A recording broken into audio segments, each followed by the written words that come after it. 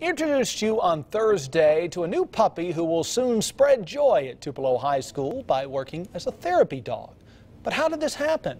WTVA's Alexis Jones shares with us how the high school became the Golden Doodle's new home. I'm outside of Tupelo High School where students and staff have a new furry friend to help them through tough times.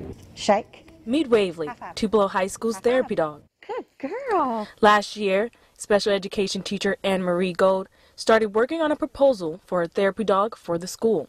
When the pandemic hit, the proposal was put on hold, but Gold didn't give up hope. Still kind of in the back of my mind it would still happen. I just didn't know when.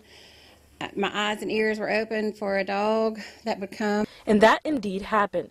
In July, Gold said she saw a post on Facebook about Waverly needing a home. Even though it was 2 days before she had to return to work, she knew the school needed Waverly. It was a need before COVID, but it's even a greater need now. Waverly is still in training to become a therapy dog. Gold said once Waverly is certified, she will be a presence for all students in the morning. There will also be a referral process for students who are going through trauma or a tough time.